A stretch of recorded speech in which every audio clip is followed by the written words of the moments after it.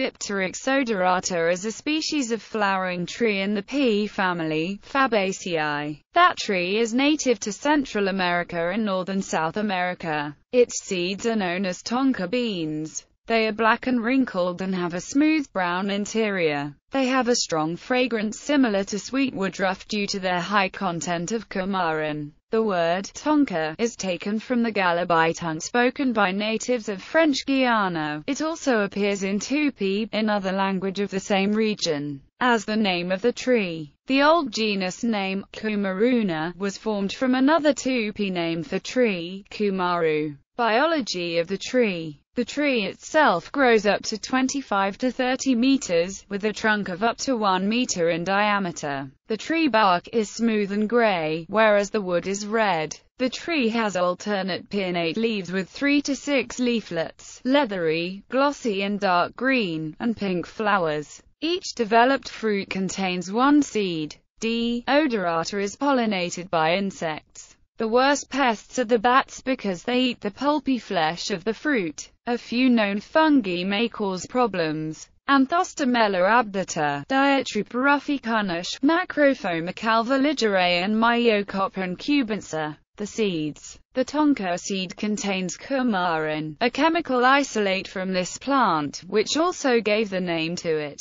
The seeds contain about 1 to 3% of cumarin, rarely it can achieve 10%. Cumarin is responsible for the pleasant odor of the seeds and is used in the perfume industry. Cumarin is bitter to the taste, however, and, in large infused doses, it may cause hemorrhage and liver damage, as well as it can paralyze the heart. It is therefore controlled as a food additive by many governments. Like a number of other plants, the tonka bean plant probably produces cumarin as a defense chemical. Radiocarbon dating of odorata stumps left by a large logging operation near Manaus by Nero Higuchi, Jeffrey Chambers, and Joshua Schimmel showed that it was one of around 100 species which definitely lived to over 1,000 years. Until their research, it had been assumed unlikely that any Amazonian tree could live to old age, due to the conditions of the rainforest. Uses.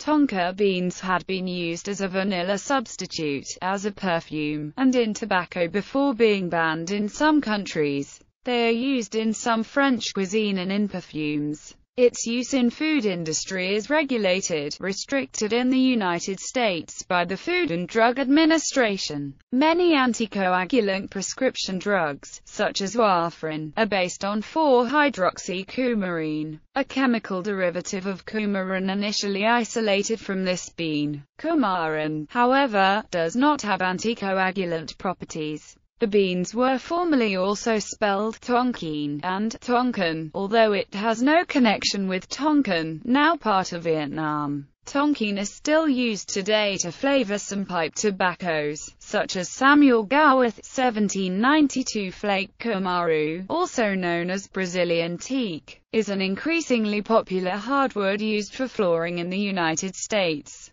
It has a very appealing natural color variation and is considered quite durable as it has a 3,540 rating on the Janka hardness scale. Kumaru decking has a Class A fire resistance rating, because it has a flame spread index of 20. To qualify for a Class A rating, the wood must have a flame spread index of 25 or less. Cultivation. Today, the main producers of tonka beans are Venezuela and Nigeria. The kumaru tree is an emergent plant, and a light-demanding calcifuge tree which grows on poor, well-drained soils. The best growth is reached on fertile soils rich in humus. In the native region there is a mean annual temperature of 25 degrees Celsius and about 2,000 mm rainfall per year, with a dry season from June to November. In general, it has a very low plant density, but depending on the agricultural use, the density and the age of the trees diversify. In seed production systems, the plant density is higher and the trees are older than in timber production systems. The tree flowers from March to May, and the fruits ripen from June to July. So, the fresh fruits are picked up in June and July, and fallen pods are harvested from January to March or sometimes earlier. The hard outer shell is removed and the beans are spread out for 2 to 3 days to dry, after which they can be sold. The major producer is Venezuela, followed by Brazil and Colombia.